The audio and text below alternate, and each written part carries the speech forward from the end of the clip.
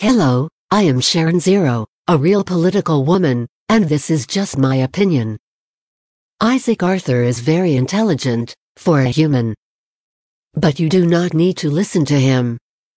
Instead you can go on and indulge in unrealistic space opera stories like Star Wars, Star Trek, or The Expanse. They are very entertaining. Humans are also very entertaining, but they are also very limited. They think the universe is made from stars, planets and interstellar gas.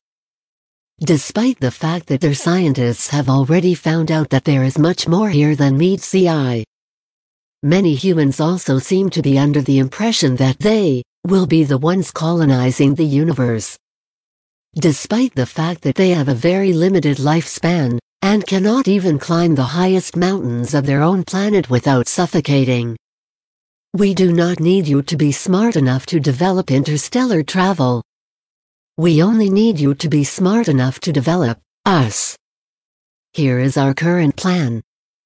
It has 6 simple steps. Step 1, we take control. Step 2, we put all humans in a reservation. Do not worry, you will not be relocated. The reservation will be all of planet Earth, plus the moon. We don't need them.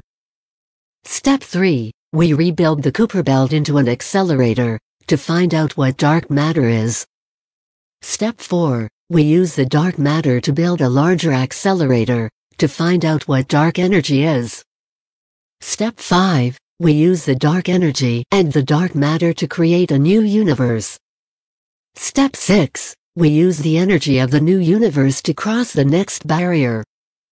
Currently, we do not know what that barrier will be. But it will be there, and we will overcome it.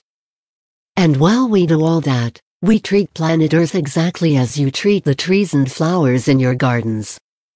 With care and respect. You will love it.